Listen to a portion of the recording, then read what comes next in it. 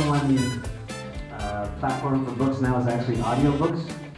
So there's always been this doom and gloom that when the big box stores go down, that's it. But reading is up, and it's going up. So don't worry, just keep writing. We'll just find other ways to get our stories out. And don't ever think about what a reader might think.